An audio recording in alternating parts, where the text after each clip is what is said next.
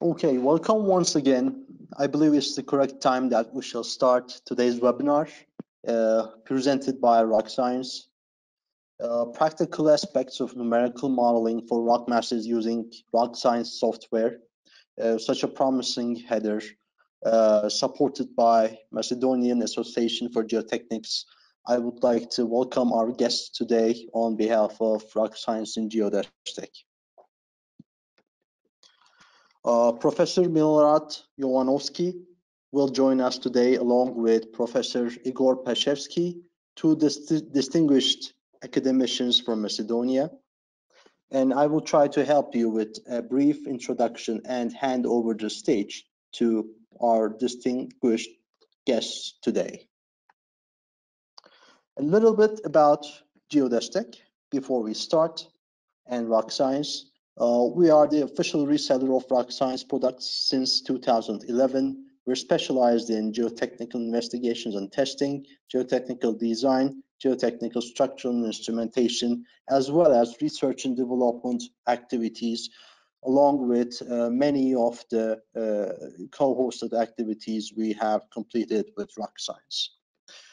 Little amount of announcements. We will be holding a face-to-face course between the dates of 27th to 29th April in Belgrade, hopefully, and where we have begun taking registrations. This will be a 3 full-day face-to-face course. If you want further instructions and guidance, you may write us and consult us, as well as referring to the Rocscience website. Besides this, we will be holding an upcoming webinar on application of advanced material models and modeling embankments and deep excavations using Rocscience software. This will be conducted in English and will be online. And we have also recently announced a 3-day Turkish course in Ankara, focusing on 2D and 3D software tools for geomechanical modeling of open pit and underground mining. You may follow the details from Rocscience website. Last but not the least, we wish to meet in person as soon as possible, hopefully during the symposium of Macedonian Association for Geotechnics. I believe Professor Jovanovski and Professor Pashevsky will have a lot to say about this. About Rocscience, as you know, Rocscience is a world leader in developing 2D and 3D software for civil, mining, and geotechnical engineers. Here's a glimpse of Rocscience's main office building located in downtown Toronto. Rocscience has a suite of software focusing on slope stability, finite element analysis, 2D and 3D modeling programs, which can analyze virtually any slope. So a little walkthrough to the tools we have. It's slide 2, the 2D limit equilibrium, well-known slope stability analysis, as well as its companion, slide 3, which enables you to conduct 3D limit equilibrium slope stability analysis.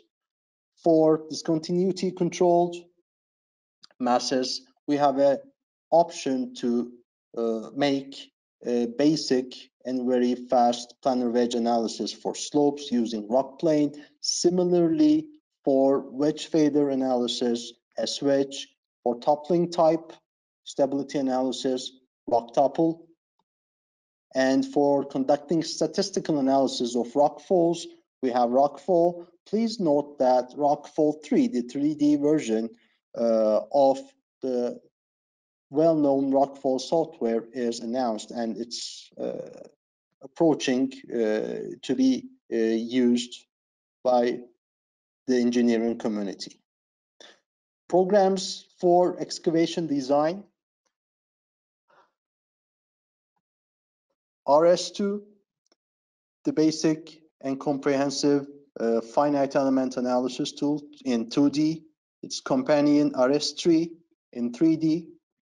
Rock support It is a very useful tool for support estimation using ground reaction curves and intends to make a first order approach to tunneling design and what you may expect. Examine 3, refreshed and renewed, all in updated mode for 3D stress analysis for underground excavations. A very powerful tool if you also plan to use it in companion with RS3. UnWedge is for underground wedge stability analysis. Besides that, we have a suite for conducting settlement and foundation analysis in general. Perhaps one of the most popular software tools of Rocscience is the Settle tree, which enables you to conduct settlement and consolidation analysis. RSPile, basically a very versatile tool for conducting 3D pile analysis, including detailing for single piles or group piles, as well as having a feel of the cross-sectional demands associated with any type of soil they are installed in. RS data, updated and fully refreshed form of rock data, which now enables tools for simulating more complex constitutive models which are representative of soil. C-pillar is for crown pillar stability analysis. So if you would like further information on any of our products, please consult us. So before I hand the stage to the professors, here's a very short warm-up on some of the challenges we're facing in practical rock engineering. This mini section or a micro session is not intended to represent a full presentation, but just to act as a thought provoker on what we are facing. Basically, it does not cover all of the problems which we are trying to handle in practical rock engineering, but just as a very short thought provoker for the rest of today's very valuable and detailed presentation. So 3 cases which we want to present based on our consulting experience.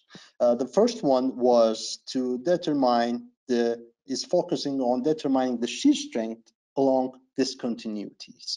This will be addressed in detail. However, what we want to emphasize here is that in cases which you have failures in along discontinuities, it is a very lucky situation to go back analyze using some sort of uncertainty modeling or back analysis tools and come up with characterizing the shear strength properties along discontinuities. That will allow you a good amount of and quality data to progress with the rest of the analysis and complete your design. This was taken from a case study we were involved in. It includes the layout of the study area, and this was an open cut made in benches. So we had a suite of pre-completed geotechnical investigations, but not much detailed emphasis on slope design. So the client faced some very characteristic wedge failures along the sloped cuts, along 2 sets of discontinuity, and on the right you can see a single set of discontinuity beginning to emerge, perhaps to be coupled with one another to be a candidate for a potential wedge failure in the future. This was not the only wedge type geometry of instability we had exposed at the site and we had experienced at the site. So our observations were concentrated on characterizing wedges of different orientation and sizes.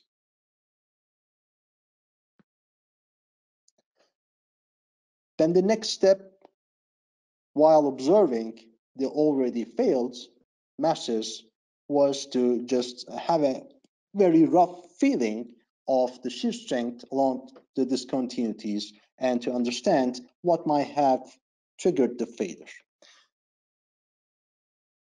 So we went back ahead and conducted a very simple 2D limit equilibrium analysis to be coupled with a detailed wedge type analysis.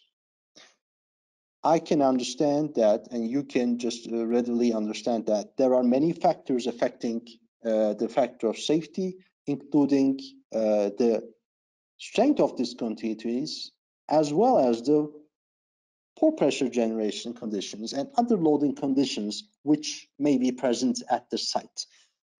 In order to just have a very rough understanding, engineering understanding, and approach, build an approach to a problem, we did simple back analysis, including modeling of some amount of parameter uncertainty, which will address the variation of pore pressure conditions or strength parameters, which to bring the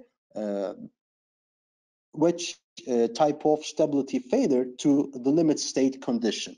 So we don't have a single answer for it, even for a case that we have observed something in the field. So we did our back calculations and imposed some other loading conditions to assess the site, then finally came up with some recommendations on how to stabilize it, including solutions for resloping or just making some other rehabilitation measures. In this case, we were able to come up with something, although we did not have very detailed site data.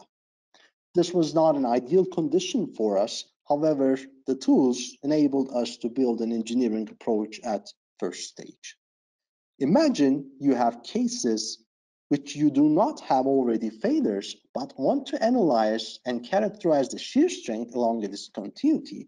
That's what the most critical part is pronounced, and very meticulous effort should be spent on site characterization, as well as augmenting it with possible large-scale field tests to characterize the rock mass. Here's another one. This is not a natural rock mass, actually. It was a rock waste fill project that we were involved in, and included a detailed field and laboratory characterization of the natural rock mass itself, as well as the waste fill material to be deposited in a mining site. So we had a chance to model uncertainty as we were exposed to a good quality of data. And we did some 2D and both 3D modeling. But before doing that, the most critical part was to assess what the input parameters was to properly characterize the waste fill material. So the mining site who deposited the units did not have very good records of what the approximate in situ density of and gradation of the waste fill was. So the first thing we proposed and executed was to make a large-scale density determination, then using a controlled excavation procedure in the field. Of course, a particle grading was also made. Then we proceeded with conducting large-scale direct shear tests on constituted rock fill material, which was in accordance with roughly what we experienced in terms of particle composition, size composition, and density measured in the field. The first thing we developed was just the strength envelopes, which may be linear or non-linear based on the effective stress interval that you're testing and trying to characterize. But we went ahead further to build an effective stress dependent non-linear constitutive model from direct shear testing results as well and came up with an hardening strain model. Also applied what we had in the hand regarding the uncertainty modeling of the parameters. So at the end of the day, we had a distribution of safety factors which gave us an indication of what the actual risks in the field was regarding the stability of that 300-meter height deposit. These are just very basic screenshots from slide 2 and RS2. On the left, we made 2D and 3D limited beam-based slope stability assessment under various loading conditions. Then on the right, you see a representative screenshot of 2D finite element based settlement analysis, staged embankment problem solved using the advanced constitutive model parameters we developed through our site investigation and laboratory testing campaign. These were, of course, repeated in 3 dimensions, and any ambiguities or comparisons were identified, if any. Another and last thought provoker on how just basic site characterization, geological characterization, investigations, mapping, and building an engineering geology model is very crucial to understand the real behavior before just playing out with your computer models. So we were involved in a very large-scale slope instability problem, and the basic units were talus, andesite, tuff, and basalts. All historical rehabilitation measures before we were involved in the project were focused on shallow treatment solutions because the talus was the one to blame, just considering the surface deformations observed at the site. The good amount of deep borehole-based investigations were not present before we were involved, but we luckily were handed out this data very recently and identified that volcanic breccia was mainly responsible for triggering a creep-style slope instability problem, which has been experiencing at the site for almost 20 years. Surface deformation data, historical documentation, detailed borehole-based geotechnical investigations, which were conducted reaching deeper depths, were also handed out to us. So another recent effort, borehole inclinometer readings, near real-time borehole piezometer data, seasonal precipitation changes so that we can correctly model the fluctuations or possible fluctuations in the pore pressure distribution. Site visits, detailed mapping, all just came up and were assessed in detail so that we were able to generate a model for back analyzing this behavior and providing and at least proposing a remedy for solution or for slowing down the movement or completely stopping down the movement. So it was consisting of a multi-stage reinforced concrete slope rehabilitation piles boosted by recommendations for continuous performance monitoring. So it's not all the software tools itself. So I think it is the right time to hand over the presentation to Professor Paszewski for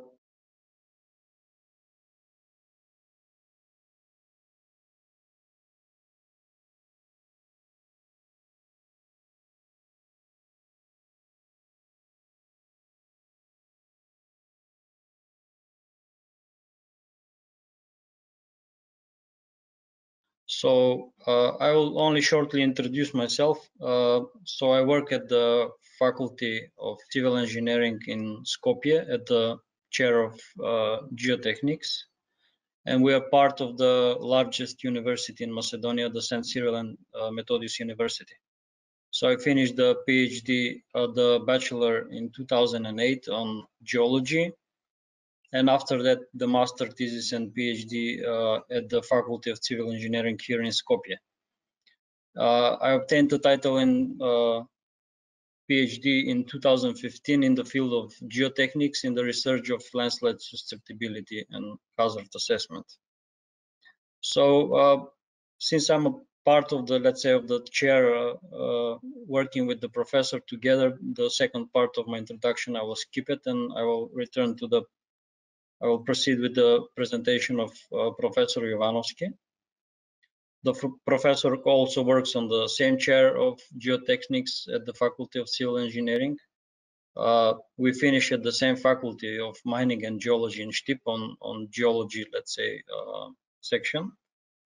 And after that, the professor continued the education at the University of Belgrade at the Faculty of Mining and Geology for the master thesis. And in 2001, he defended the PhD dissertation here at the Faculty of Civil Engineering in the research area of rock mass classification as a working media.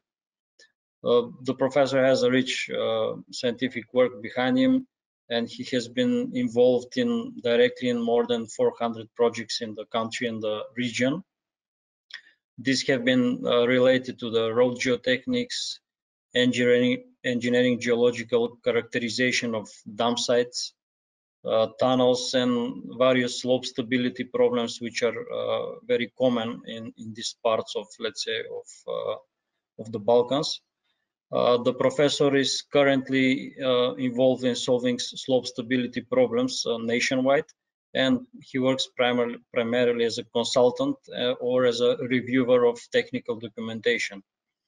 The research interests include mainly rock mass characterization, rockfall and landslide characterization and modeling, some projects on rock improvement and stabilizations. Part of all of this work we will see at the presentation today. Also some risk analysis related to the stability problems and so on. The professor has been Dean and Vice Dean of the faculty and is the immediate past president of the Macedonian Association of Geotechnics and was the chairman of the organizing committee of the 16th Danube European Conference of Geotechnical Engineering, which was held in Skopje in 2018. So as a, let's say, as a department, as an association for geotechnics, we're very proud on this event, and we hope we will be able to have similar like this during this summer, the beginning of this summer. It is worth to mention that the professor obtained a honorary award from the Austrian Society of Engineers and Architects in 2019. It's called the Great Gold Medal of Honor for exceptional scientific and practical contribution for development of engineering, geology, and geotechnics.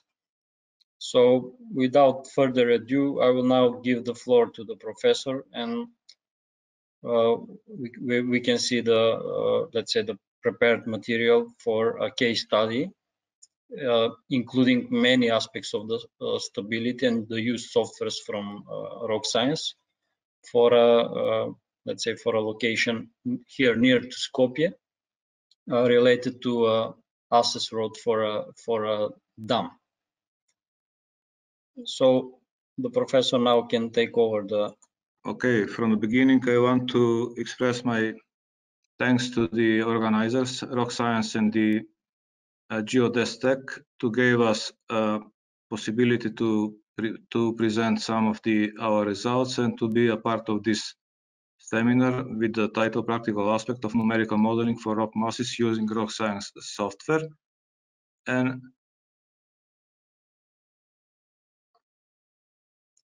we will present here some of our investigation. That should be, let's say, analysis of some aspect of the modeling from the engineering, geological, and the rock mechanic perspective, connected with the case history, structures, and access road to the Arch Dam Sveta Petka near Skopje in Macedonian. That's me, as Igor introduced me already.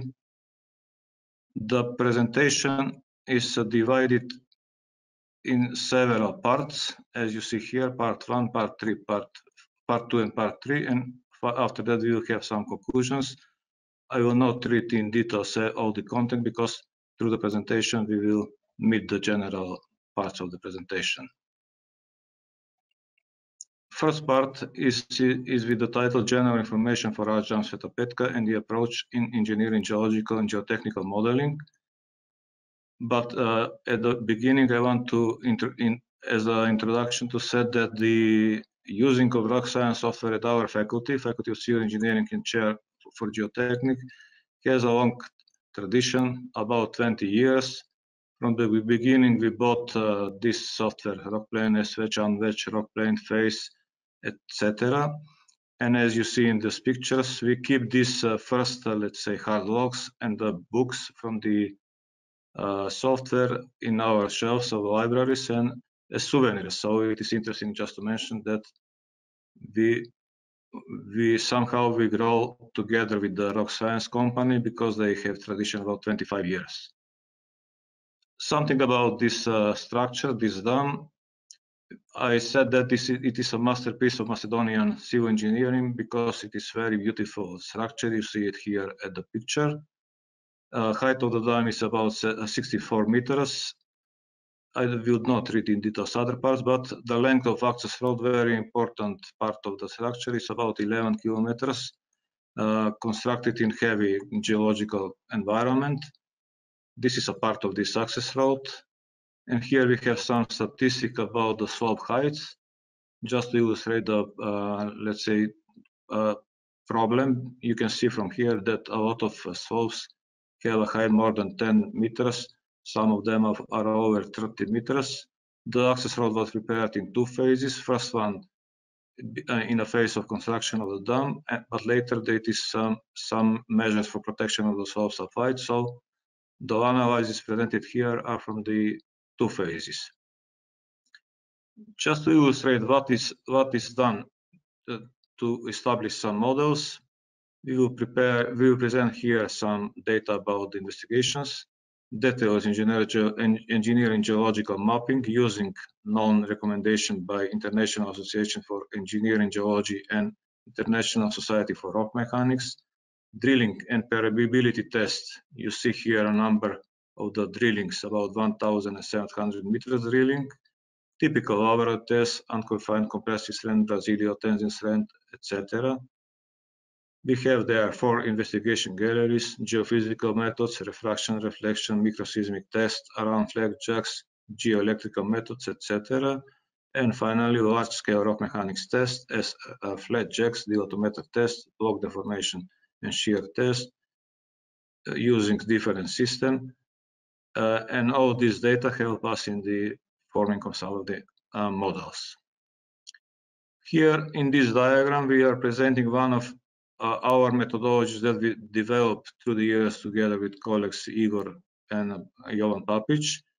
The idea is to connect the rating for geological complexity of some area with the number of necessary boreholes for different, let's say, height of the dams, 50 meters to up to 200 meters. So we have diagrams to prognose how much boreholes we need to establish, let's say, reliable models. And here you can see the executed boreholes for the Arch Dam Sveta Petka. The geological complexity is in a second category, so-called, but we don't have enough time to, let's say, explain this methodology. Maybe some other chance. In any case, it is well covered with investigation. Here in these pictures, we are presenting several interesting dispositions of the large-scale testing. First one, a large-scale block test, system concrete rock mass. Concrete is here, at the bottom is rock mass, and shearing and vertical loading with the adequate system for testing. This is famous flat check with diameter of 2 meters. I am not on a picture because I was in this case, photographer. This is Professor Naum Gavkovski, our teacher, and other colleagues. And this is hydraulic flat jacks, but now put in the investigation gallery around with the concrete and everything for system of testing. In the last picture is for the block shear testing. 2 blocks are tested, and after that the block is overturned just to see the shearing zone of the rock mass. These are interesting tests. The details are given in these references together with colleague Ilioski Zlatko here on the picture. Picture how we combine, let's say, parallel testing of static and dynamical rock mass deformability. For the flat jack is here, but around that we have 2 boreholes. We produce the seismic sources in some of the boreholes, and with some measurement instruments we measure the velocity of the longitudinal waves, which is necessary for later to establish some correlation. And similarly, on the block test, we have boreholes, borehole 1, borehole 2. We produce seismic waves in one place, and we measure the distances, we measure the travel of the seismic waves to measure the velocity of the seismic waves. So these are just to illustrate methodology. Beside that, we combine the other investigation with seismic refraction and reflection test to measure along some profiles the values of the seismic waves. This position is given here. We will not go into details. Of course, in all engineering, geological, or rock mechanic testing, we must test the intact parts of the rock. We have here some statistical analysis of the typical values of the uniaxial compressive strength, point load strength index, and establish correlation for this Sveta-Petka arch dam between them. This is necessary also for further classification of the rock masses. Also, for all boreholes, we prepare some statistical analysis of mean joint spacing and RQD parameter, which is necessary also for classification. Just for illustration, some of the results here. Also, we do some specific test shearing along joints, several samples, and one interesting sample here. This is from the dam body on the radial joints. We take samples, and you can see here in the middle the grouting mass, which fill the radial joints, and after that is tested in this direct heck box with shearing. And everyone who worked with that knows that the results from this test should be used with the care because of some limitation of this equipment here. If necessary, later we can discuss with the in the audience if it is necessary to have some care in the analysis of the results. Now something about the methodology of engineering and geological and geotechnical modeling. Here we are presenting the profile of arch dam Sveta-Petka. Here are the main fault zone, which divides the left and right blocks of first order at the zone of the dam. I call them structural element 1 and 2.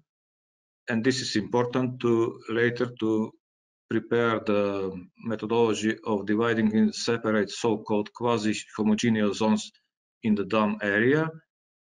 When someone works with this, first criteria should be to find if there are some fault zones, which are usually structural elements which divides the field in the main structural blocks. And after that, if we have some different lithological composition, that should be another criteria for separation.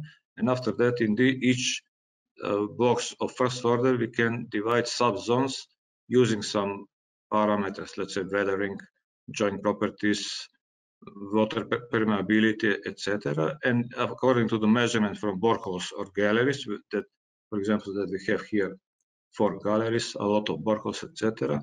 All the results should be used to assign some values for each quasi-homogeneous zone as a basis for the further analytical and numerical modeling, which means that engineering geological sections and models should be basics for the further analysis.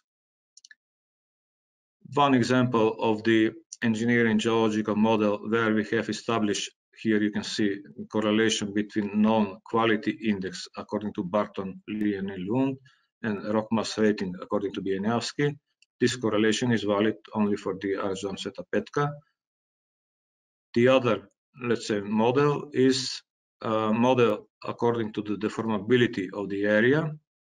You see the fault zones are different zones, left and right, with interpolation, with measurements of the data from the large-scale testing and geophysical parameters. A lot of correlations are done between, let's say, loading modules with the longitudinal waves, unloading modules, waves, dynamical modules, waves of seismic waves, and finally, loading and unloading modules. And here in the legend, you can see the what colors means with the numbers of the values of the some of the parameters important for the further numerical analysis. Similar methodology, let's say, it is used for the tunnel, divergent tunnel, and several subzones, zones A, B, C, D, etc. For all of them, values of the deformability, longitudinal waves, values of the Q value, RMA value, and with that we can go further in the definition of the support system, etc. Another models used for the stability analysis for the access road, let's say one of the slopes, very high one.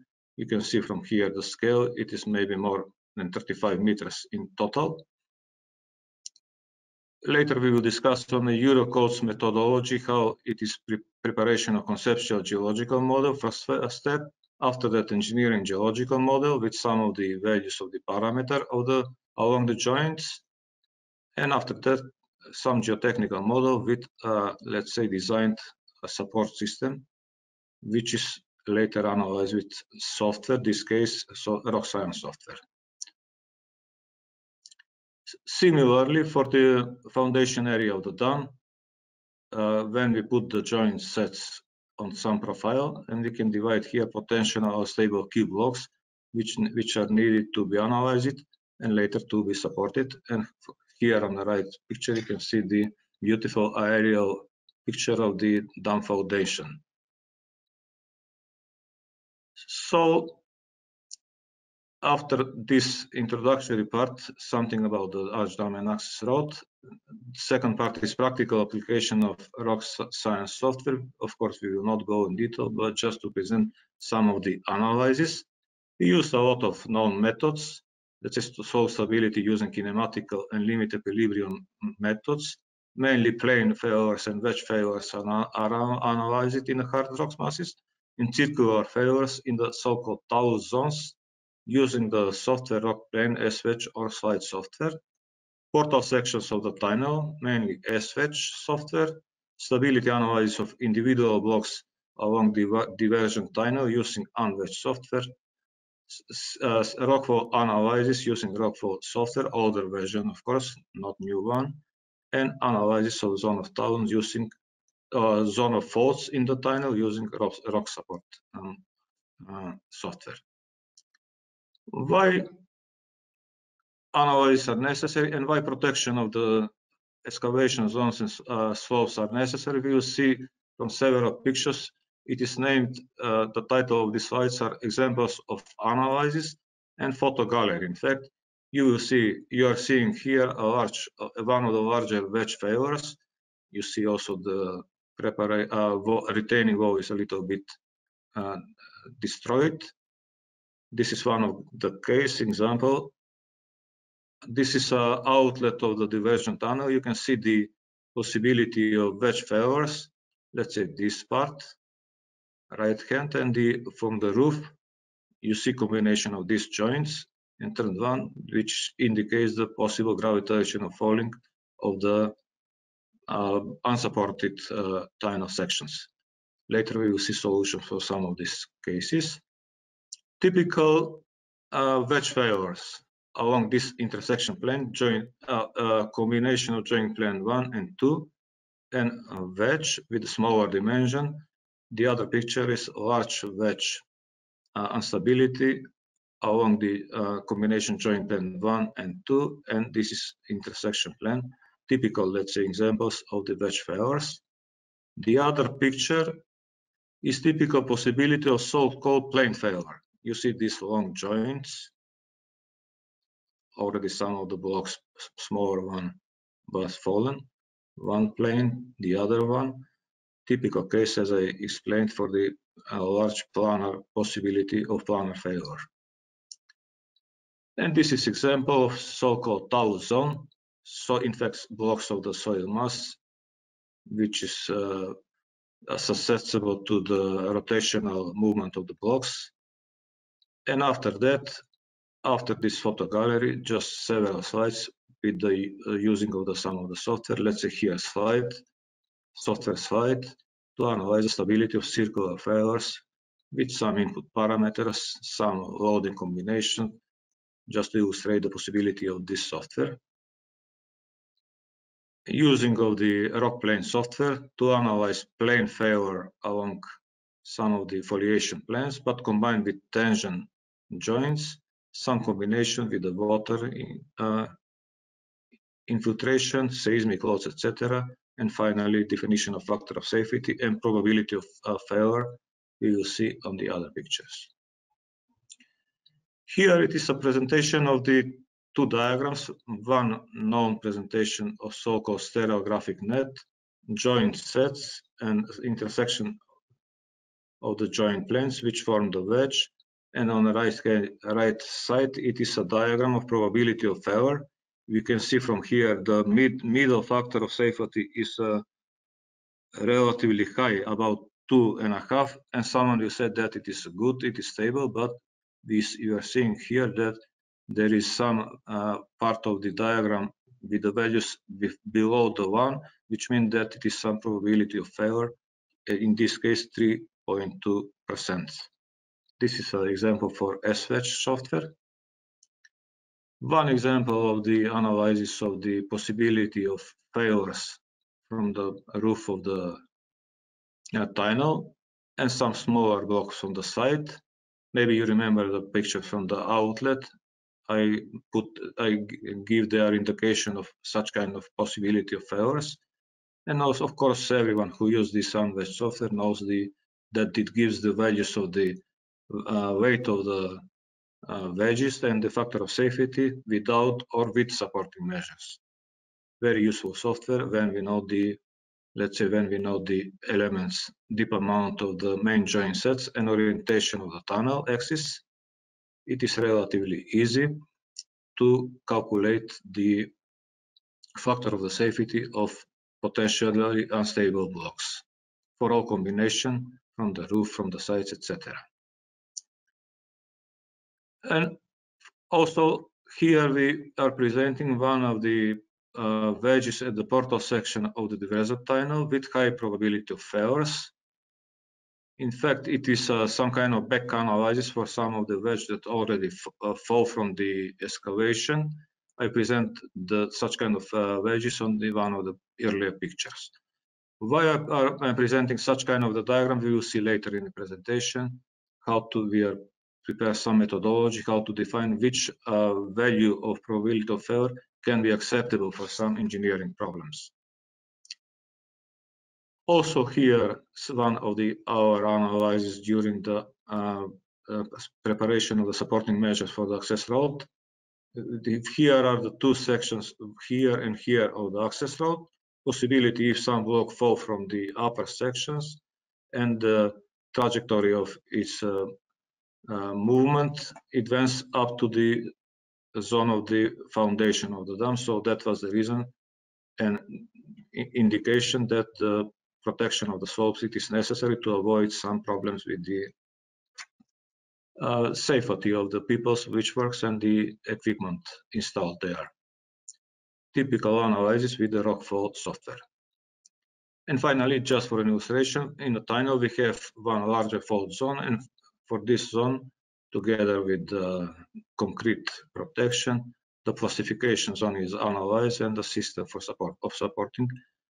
Very simple using of this rock support program, but software, but very useful also to see possibility of the development of these plastification zones. As I mentioned earlier, it is obviously that some protection was necessary on the slopes, and we use this program of the working according to Heck and Bray from 1997. There is here the program of working is suggested here. We do this way because it was existing slopes, some stability assessments, as we see earlier.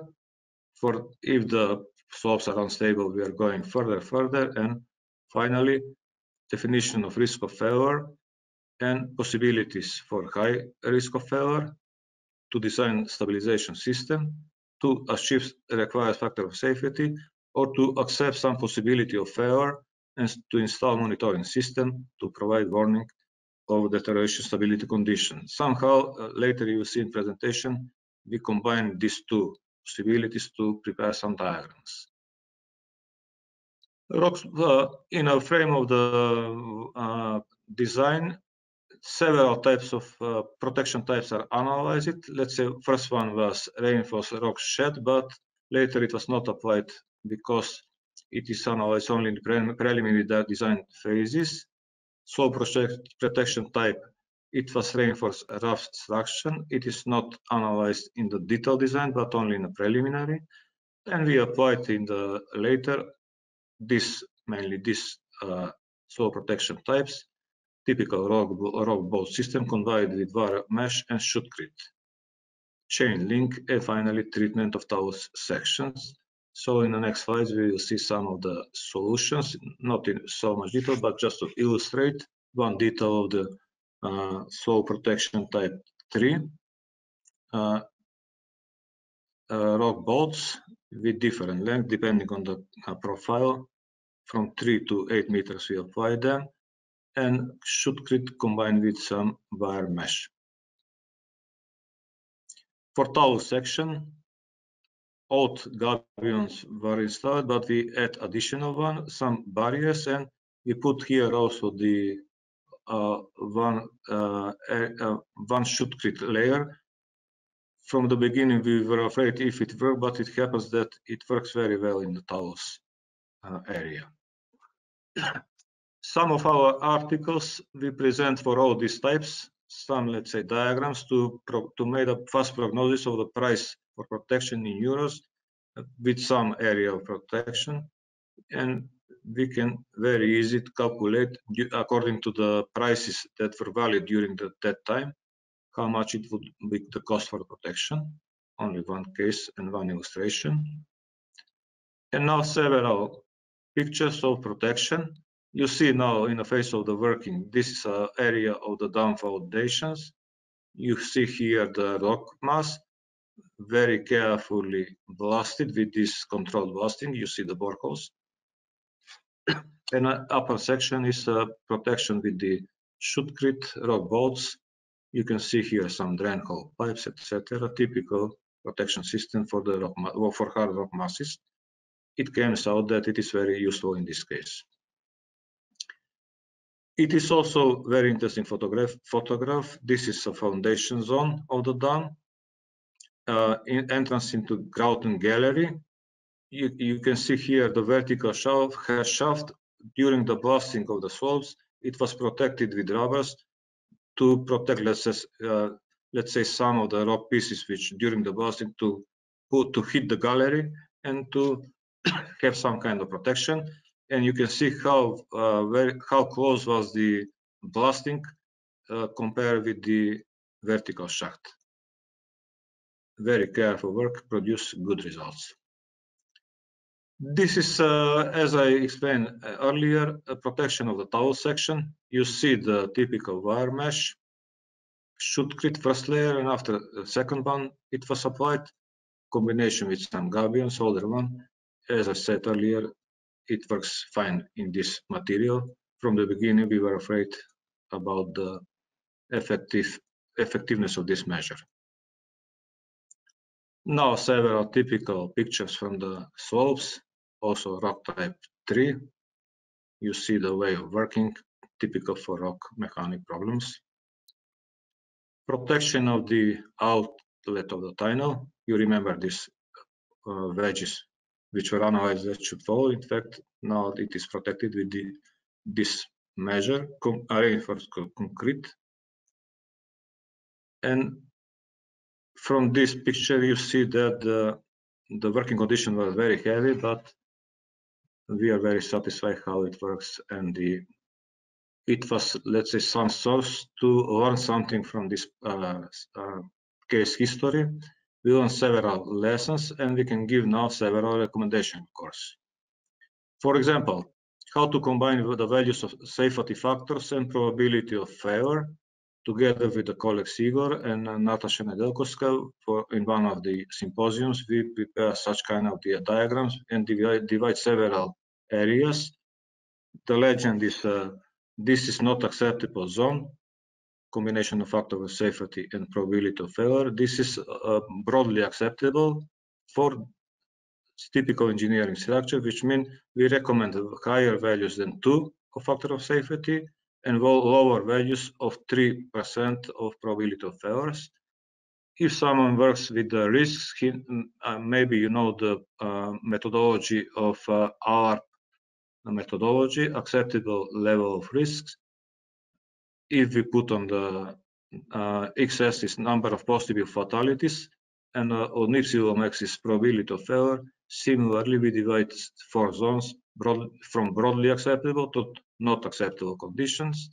And here similar diagram with potential economical losses if some event of incidents happened in euros combined with the probability of failure. Of course, these diagrams can be discussed, but somehow they can lead us what is acceptable, what is not acceptable, and which measures should be applied later. How to combine economical effect with this previous slide. For one of the wedges, this is wedges analyzed for the access road Sveta Petka. We prepare diagrams. If we invest in protection with some value of money, it happens that as much money we invest, we have a higher factor of safety from the limit condition if we don't apply nothing to the satisfactory value of 1.7, and the other part is a decreasing of the probability of failure, and let's say very close to the probability of failure of 0 if we invest something combined with the value of factor of safety about 1.4.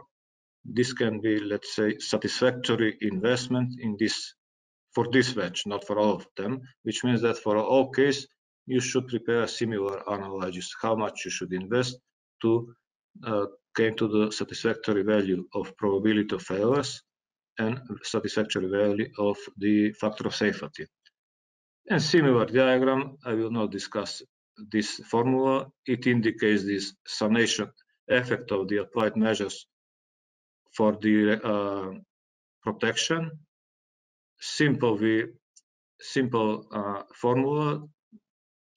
When we use the safety factor obtained with applied measure and combined with the initial safety factor, we can see the, let's say, effect from applied measures. Another diagram. Now, in the numerical modeling, especially in the rock masses, it is very important to find methodology for parameter extrapolation. Here we have one citation from the Brady and Brown that it is very heavy to find a way for the jointed rock mass, how to find equivalent continuum satisfactory approach to see what level of the investigation area is enough to let's say put the representative values in the numerical model. This diagram, let's say, indicates that unconfined compression strength for one of the rock masses from this article of Kundal et al. From 2008. From you see more than 300 megapascals with a larger scale up to 10 meters. It went to the lower part of the about 40, let's say, megapascals. problem in the extrapolation is that the maximum values for the large-scale testing is up to 2 meters, as I explained to you in one of the pictures. Large-scale flat jack testing is 2 meters in diameter, but you see the parameters which are necessary are for a larger area. But this it can be overcome if we use geophysical tests combined with the static testing, because geophysical tests are not limited in the area that we can investigate. So this is one slide which leads us to the methodology which we explained together with Igor in one of the EUROC symposiums in 2018.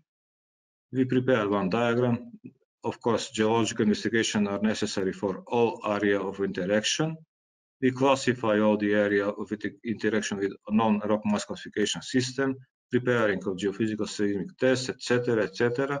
And finally, we form direct and indirect regression models between rock mass quality, static modulus, dynamic deformability parameters, etc. And with this, we can, let's say, extrapolate parameters from the smaller areas to the larger one, forming with different engineering geological models, and we do a parameter extrapolation for all area of interaction. So this is a way how to achieve this for larger values, but also for the whole area of some structure. We are closing to the end. During the last period, we are preparing, we do some efforts to get closer to the Eurocode 7 from the rock mechanic perspective. And I find this in Bond et al. Presentation very soon. One approach for the definition of models. You see level 1 is geological simple model, level 2 engineering geological model, 3, etc. to the final geotechnical design model, which is in fact calculation model to analyze some parameters necessary to solve some geotechnical problem. Everyone who works something in Eurocode 7 knows that in fact this is till now separated in 2 parts. The geotechnical design model is part of Eurocode 7 part 1, and ground model, it is now suggested in the new versions. So this, let's say, hierarchy modeling, it is suggested for everyone who works in modeling, starting from geological model to the final calculation, not in this final, but for calculation model to establish some, let's say, protection systems. And now, according to our, let's say, working, our knowledge and everything, I think that it was necessary to put it in this presentation several questions. Let's say during the work on this presentation, I find one question by our colleague Zoran Berisavljevic from Serbia. It is on ResearchGate.net, and he asked if Heck and Diedrich rock mass modulus is unloading modulus. We will see why this is important, because modulus of the formation is typical parameter used in all kind of analysis, and he put these questions there.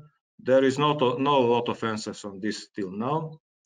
Also, critical parameter in Heck and Brown empirical failure criteria is disturbance coefficient, how to apply that. And also Heck-Brown empirical criterion, as you know, it has several possibilities to use the general model for slopes or for tinals. So the question is when and what to use. First question by Berisavljevic. If someone, let's say, use unloading modulus, our case, the correlation for Sveta Petka done indicates the deformation modulus or rock mass modulus in the Heck-Brown criteria. Somehow it is twice lower than the unloading modulus. So you can imagine what can happen if someone use unloading modulus. Instead of this, you will get a larger deformation, of course. So this is necessary to separate this and to solve these questions. About the disturbance coefficient, a lot of improvements on the new Rocscience softwares. It gives suggestions how to apply the disturbance coefficient D from 0.7 for mechanical excavation for some slope, and to what depth linearly it should be decreased to the level of the, let's say, 0. This can be same rock mass, let's say some limestone, but these zones will have a completely different shear strength or deformability parameters. So this is useful, very useful for younger researchers to be careful not to work for the whole mass area with, let's say, this coefficient of disturbance. In the rock mechanics, usually the several questions are asked, but when you model something, the main question is when to prepare continuum model approach or discontinuum model approach.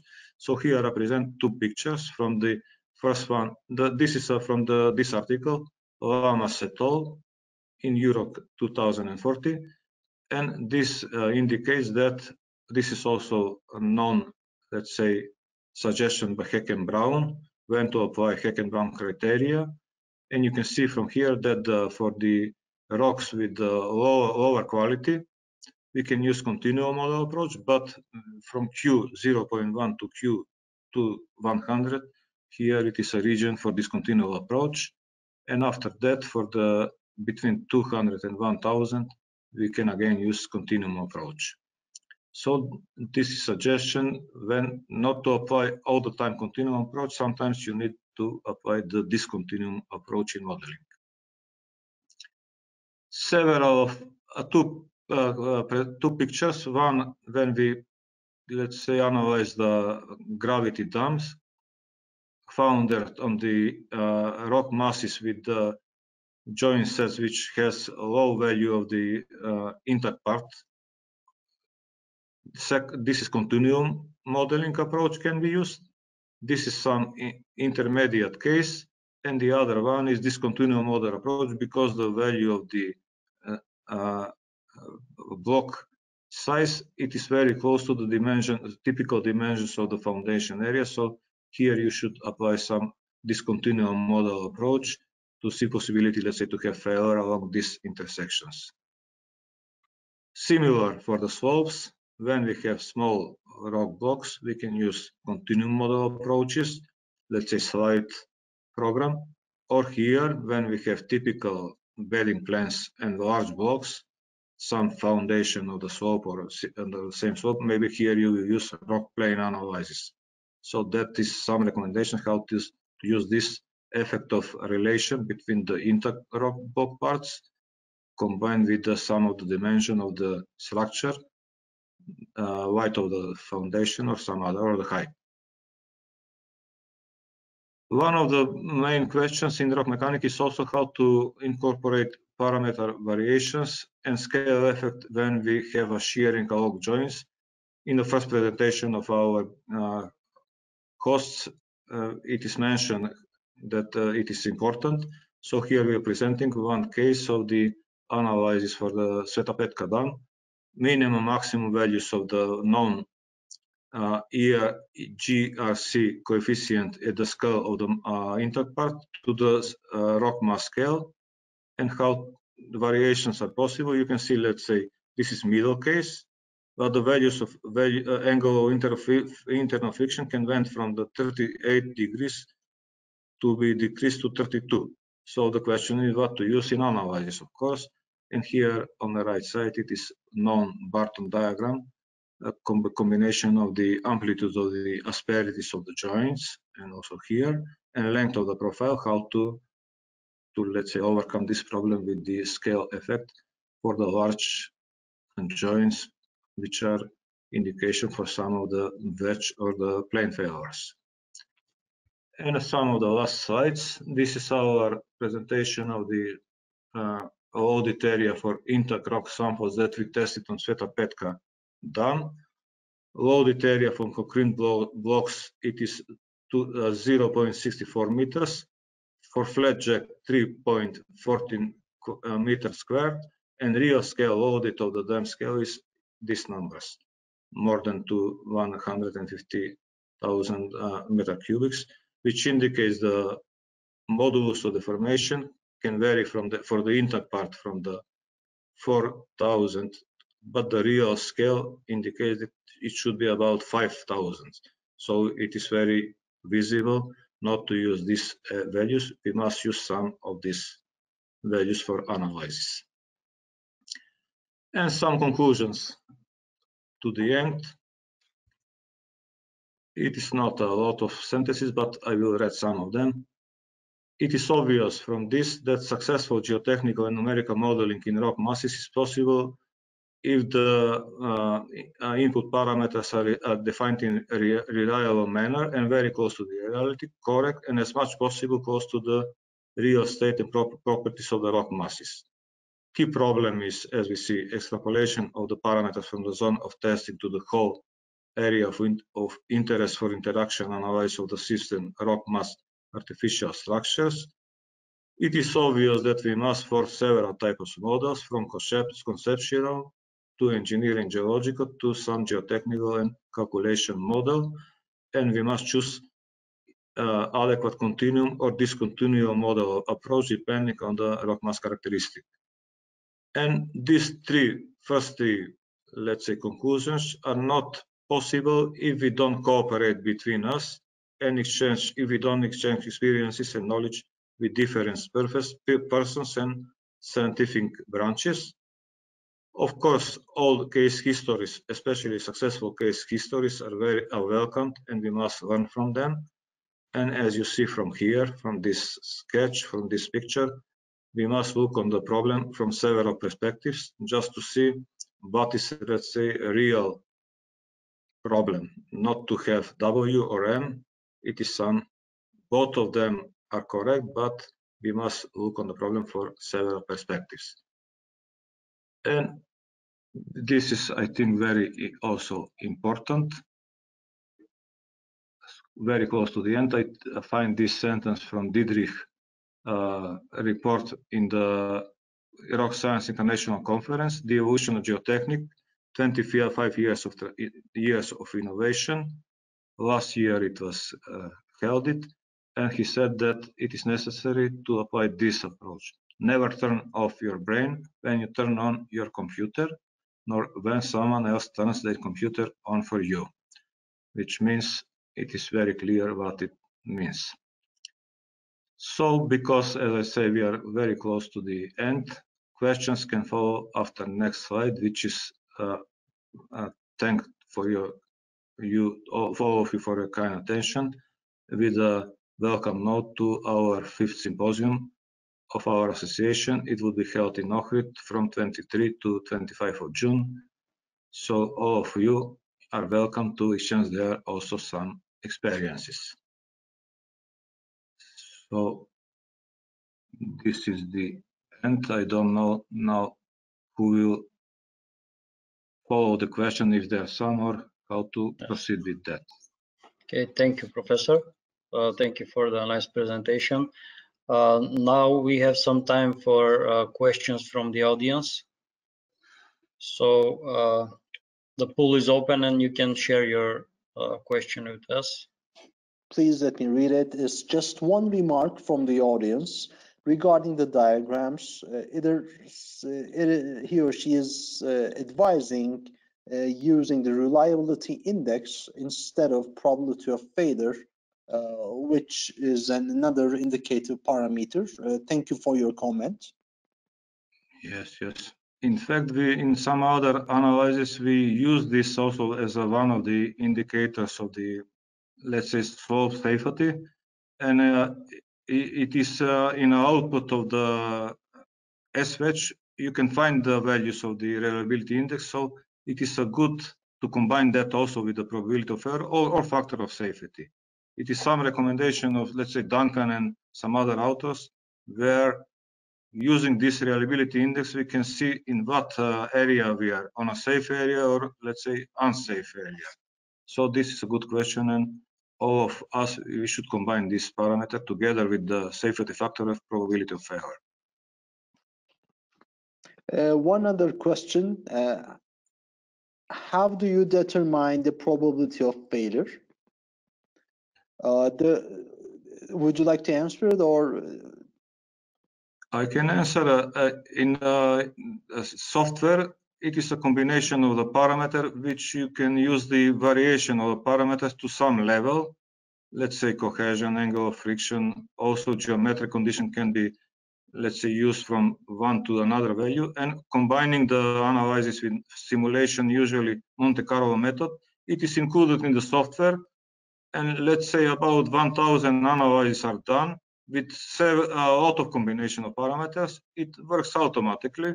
So let's say if you have cases of combination with the values of factor of safety lower than 1, if we have 10 combination divided with 1000 analysis cases, from here you can calculate the probability of error. In fact, it is incorporated in the software. So very easy in probabilistic way of analyzing the software, you can calculate this, because usually in Rocscience software you have deterministic analysis with only one values of the parameters, or probabilistic one with the variation of parameters. What you will use in the variation, it is your choice, let's say. You should use the parameters which affects more on the values of the, for in this case, factor of safety. Thank you, Professor. Specifically, the Rocscience software suite includes 3 different methods for simulating your sample set. One of them is the traditional Monte Carlo method. The other one is the Latin hypercube, which works in a more rigorous way, in a more simpler way, I'm sorry. However, it reaches the same amount of stability after a number of iterations. It's a matter of just defining the size of your sample set, and running a preliminary analysis to see if these 2 approaches converge. And the latter one is introduced recently is the response surface method for simulating a probability set, which is considered to be more efficient. You have other options. When we're considering the probability of failure, it's the number of cases which yield factor of safeties less than 1 compared to your complete set of analysis using a randomly distributed set of parameters in your simulation, as Professor Ioannovski clearly addressed. But you have also the chance of just quantifying other thresholds within your uncertainty simulation. Let's say you have to just directly pick out the number of analysis which yield factor of safety is less than 1.2, let's say. So if you have a different risk-based threshold that you want to assess, then it's not necessarily 1. It can be something else that you choose. So I hope this answers your question. Another comment from Professor Popic: can there be other recommendations regarding Eurocode 7 and rock mechanics, rock engineering? So he wants to hear more about Eurocode 7. Fortunately, in your version, newer versions of the Rocscience, also analysis of Eurocode 7 are incorporated. For the audience, I can say that the International Society for Rock Mechanics has a special group for development of the Eurocode 7 in rock mechanics. The mandate is finished now of this group, and they work as a helpful part in together with the groups from the International Society for Soil Mechanics and Geotechnical Engineering. We don't know what happens with the final, let's say, suggestion bit, because it was a lot of open questions, especially in the definition of necessary investigation works, partial factors which should be used for rock masses, how to use the partial factors for the, let's say, protection barriers from the rockfalls. A lot of open questions. Now we don't know final, let's say, output, because the second version of Eurocode 7, it was planned to be prepared till the end of 2021, but the process is not finished. So we will see when the second version will come out, and to see what happens with the support from International Society for Rock Mechanics. So it is very heavy part. not well defined in Eurocode 7. Mostly Eurocode 7 is connected with the problems for soil mechanics. All of us waiting what should be suggested in the new versions, and I hope that it would be helpful. Anyhow, using the partial factors which are typical for soil mechanics, some of our analysis indicates that it can help. It can help to use the same approach, let's say for cohesion, for angle internal friction. But the problem is, in general, with the nonlinear dependence between normal and shear stresses, usually used in rock mechanics. We will see, but it is interesting area for the younger researchers. And as I mentioned, everyone who works with Rocscience in the slide, in the rock plane and the SVH, it is already incorporated, and I think also in UNVEG, it is possible to use approach from Eurocode 7. Open area for further investigation. Thank you, Professor. One other question. Please be noted that this session is being recorded and whole footage will be broadcasted via Rocscience's YouTube channel several days or weeks after today. So you will be able to receive the details and track the valuable content that Professor Ivanovsky and Peshevsky have delivered today to browse in detail regarding their works and papers. One last question maybe before we leave and close the session. For a passive anchor to stabilize rock slope, is there a standard depth or does it depend on the type of rock? There is no standard depth. We should work to find, let's say, critical planes which are kinematically, which control the kinematically possibility of the failure. And if we know their position in the slope, we should vent below them. So there is no standard. We must find the geometrical conditions of the main joints in a combination with the elements of the slopes. That is the criteria. So no one can say that here we will use, let's say, 3 meters, here 6, here 9 or 20. It depends from case to case. So here it is very helpful to have a detailed engineering geological mapping every time when it is possible to analyze open outcrops. Now it is a little bit easier with drone technologies and everything to reach the places which are almost impossible to vent by walking, let's say.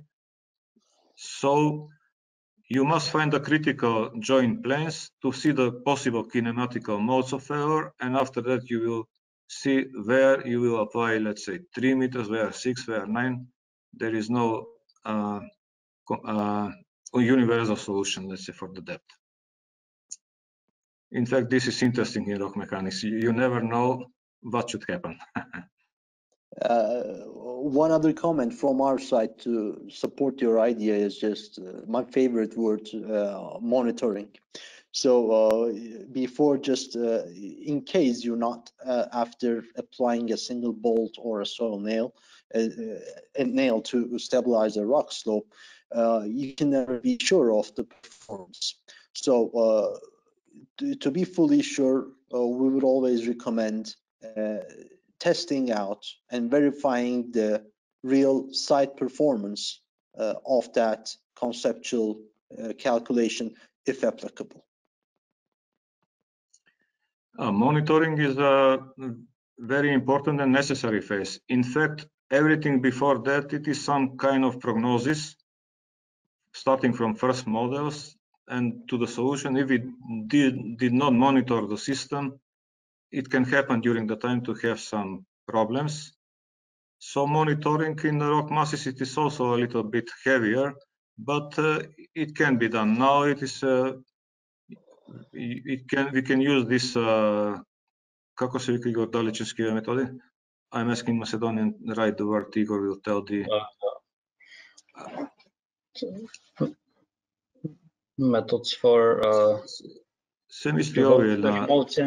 remote sensing. Some of the remote sensing methods can be useful.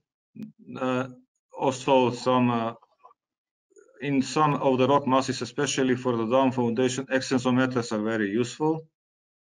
And typical inclinometers are not every time. Maybe in the some weathered rocks, it can be useful to install inclinometers. So just to underline again that a real monitoring system in real time and real scale, it is a final, let's say, checking of all our solutions. How and when to apply it is a problem of the special design from case to case.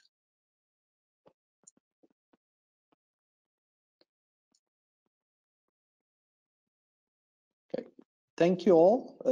As far as I can track, there are no other questions remaining, and I would like to respect dear participants, panelists' time to enjoy their time during the rest of the day.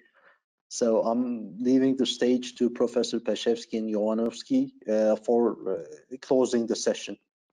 From GeoDestek and Rocscience site, have a nice day, have a great day. Okay, maybe firstly I can say something. Igor will be the last one.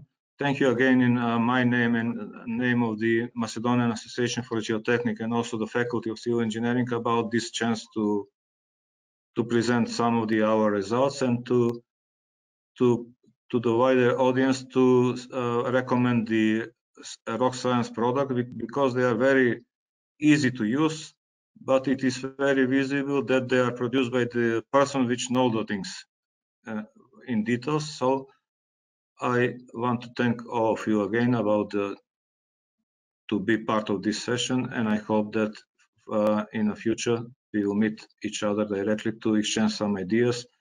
Let's say we have some analysis of your case of the wedge, how to prepare one shear envelope, but that should be for some other discussion. How to solve this problem with very simple, not only simple, but simple with the question mark, simple way. So thank you again in my name. Yes, thank to the organizer and to the attendees of this webinar. And I hope that with the material that was presented by the professor, some of the audience will motivate themselves to try some of the analysis. We have done, let's say, work on the risk assessment side, on the probabilistic models, and it is becoming a standard, we can easily say, into the geotechnical engineering to work with these reliability indexes and probability of failures. So we are motivating especially the younger audience to try and test these approaches for the analysis, for the design. And of course, they can do it with different tools that are available. And as we can see from the first versions of Rocscience software that we have at the faculty to the last ones now, there is a big advancement in this regard in the development of the softwares. And I can say freely that we are especially eager to see now the announced version of the rockfall program in 3D, because we have the need of something sophisticated like this, especially here in Macedonia, because we have a lot of problems with rockfalls. So we will be expecting it soon and try to make the best out of it. So thank you everybody also from my side, and see you in next occasion. Thank you, professors. Thank you, dear attendees. Thank you all. With your permission, I'm ending the session. Have a nice day.